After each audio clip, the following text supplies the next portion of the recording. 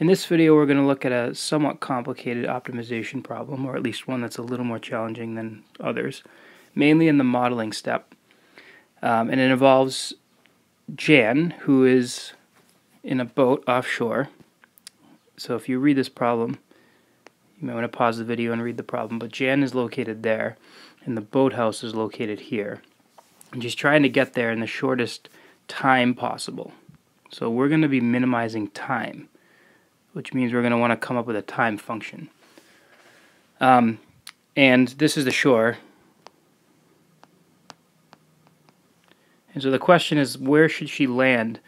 It might be hard to see, but this 8 represents the whole side, not just a piece of it. All right. So the question is, like, how far from directly across from her? Directly to shore. She could swim directly to shore here, but that, and then she, I'm sorry, not swim, but she could row, and then she could run the rest of the way. But that's probably not going to be the shortest amount. That's not going to take the shortest possible time. Notice this question didn't ask for the shortest possible distance. If it asked for that, she would just go straight to the boathouse. But that would probably take more time. So our goal is to come up with a time function that represents the amount of time it would take her to swim, to row, and then run to the boathouse. And then we'll want to find the minimum value of that function. A couple of things I just want to point out. It says here that it takes her 5 hours if you went straight to shore. So let's just check that. If she went straight to shore, she would be rowing for 6 miles. So straight to shore.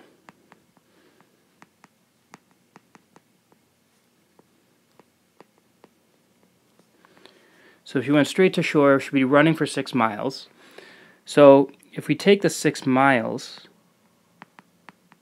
and divide that by her time, or by her rate rather, not her time, her rate, which is 2 miles per hour,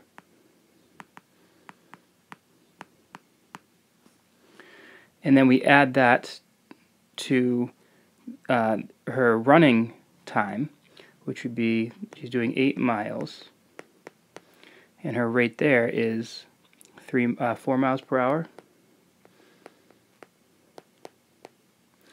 This is going to be straight shore time. This is going to be the amount of time it takes her to just go straight to the shore and then run the rest of the way.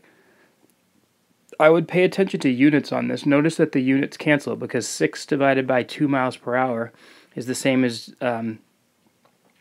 6 times 1/2 hours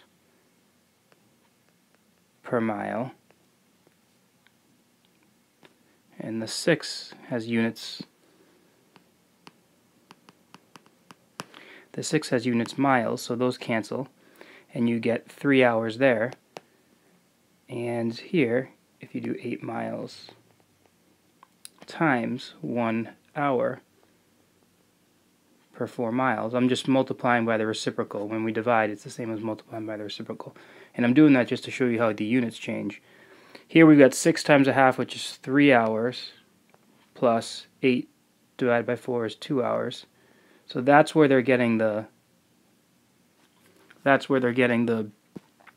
that 5 hours from. Okay, and the reason I'm doing this too is this actual computation will help us set up the generic function that models her time for any given x value here in the diagram. So that would be going straight to shore. And I guess when I say straight to shore, I mean directly across from her. If she went straight to the boathouse,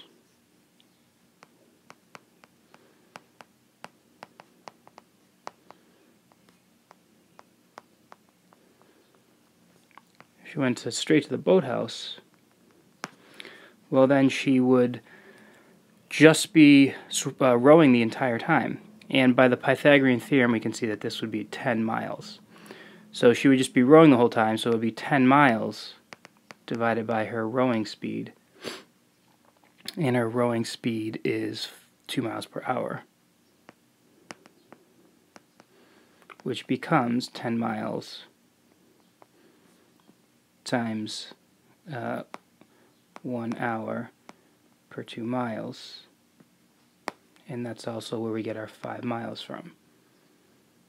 All right. So notice in both of these situations, I'm using the fact that we know distance equals rate times time, which means that time equals distance divided by rate. That's how I got the times in both of those equations, or both of those computations below. So when we come up with our time function, we're probably going to want to be setting up a function that involves taking our distance and dividing it by our rates. So in the next slide, we'll do this analytically using variables and not actual numbers. Alright, I've zoomed in on this diagram here. So let's start with the modeling step. We've got our diagram.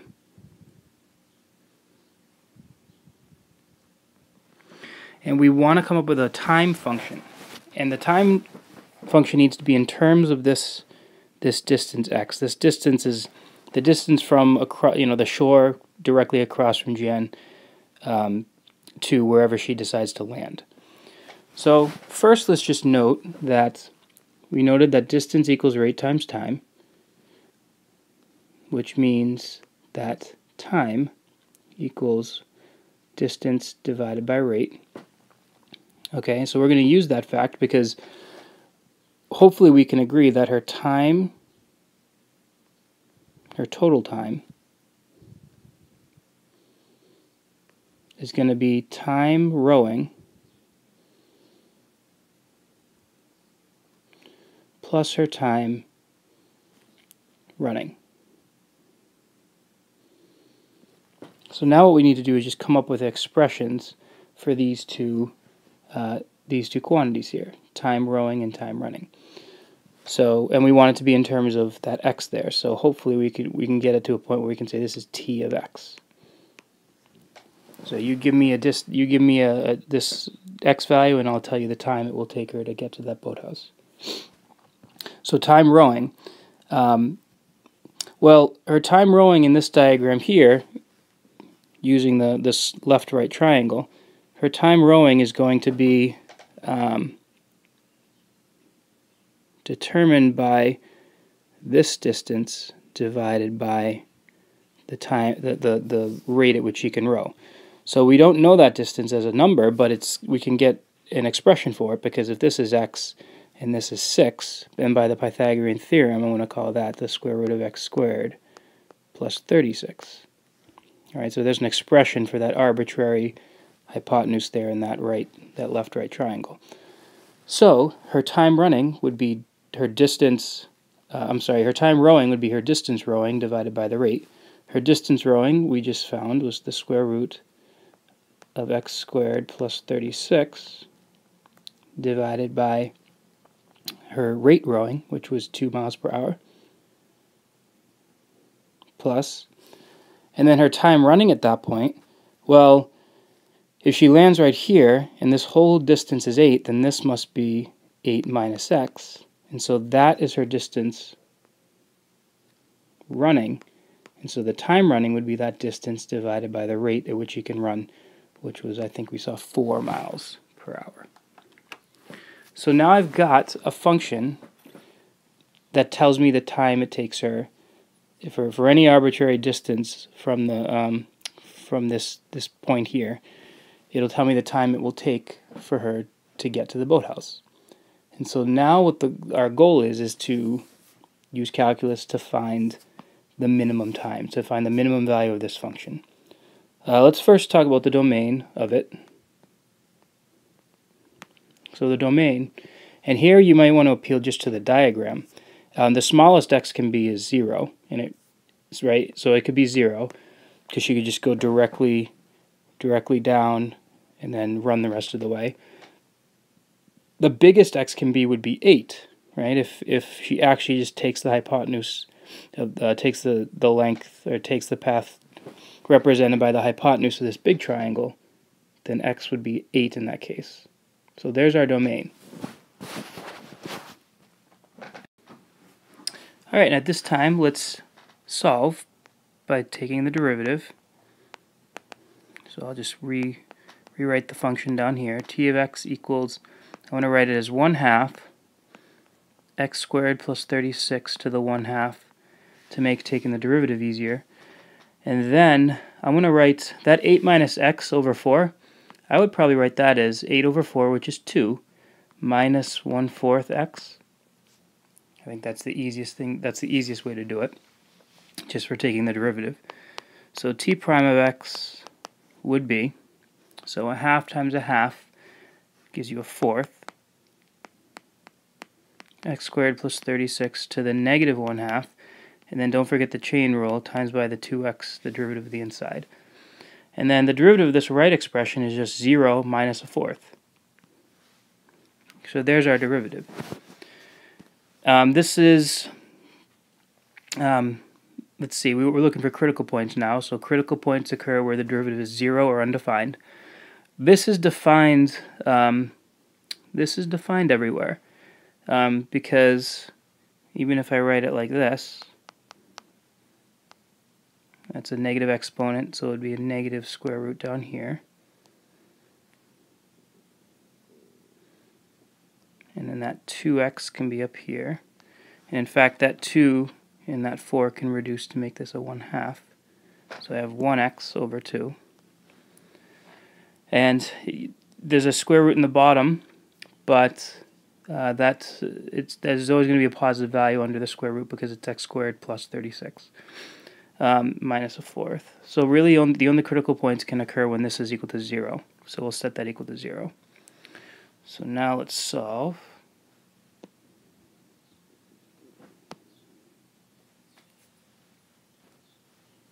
So I'll add a 1/4 to both sides.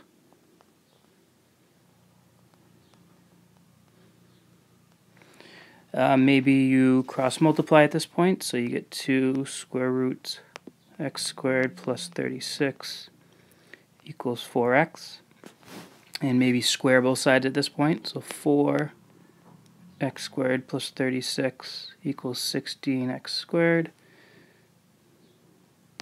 which means that 4x squared plus 36 times 4 be 144 equals 16x squared. And that means that 144 equals 12x squared, which means 12 equals x squared, which means that the square root of 12 is equal to x. We don't need the plus or we don't need the minus square root because we're talking about a distance here. All right, so let's make sure we found a minimum. Here's my t prime number line. It goes from 0 to 8. X, t prime of x, and root 12. So 1 is less than root 12. If I plug that into the derivative, and I guess I'll plug it into this version here. If I plug that into the derivative, I get 1 over 2 square roots of 37.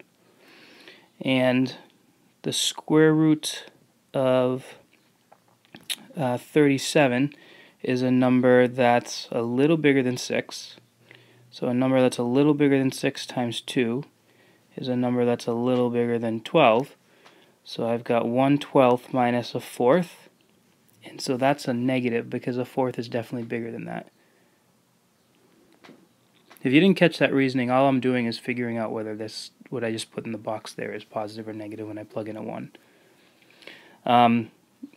Let's see, the square root of 12 is definitely smaller than 5. So I think I'll use that. If I plug in 5, I get 5 over 2 square roots of 25 plus 36. And 25 plus 36, I know that 5 over that fraction should be bigger than 1/4. So you might want to just double check that, but that should be bigger than 1/4. Well, that tells me that that here is a min. And that's what we wanted. So, so I found a min there, and that means that if we want to interpret, since the question originally asked to find the location for her, we're going to say, so that means, root 12 is this. That's that distance. We're going to say Jan should land root 12, which I'm just putting in the calculator if you're someone who likes to use whole numbers. It's about 3.46 roughly.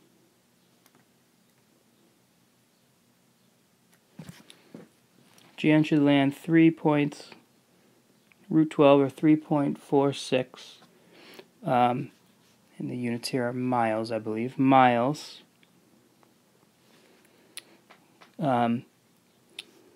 Miles upshore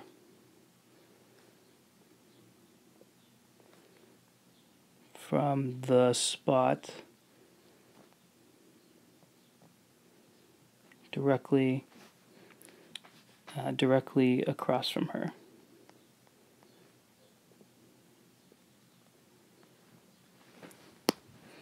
Alright, so there's our interpreting, and if it asked, I don't think it asked for the minimum time, but let's say it asked for the minimum time, we would want to plug root 12 in for x.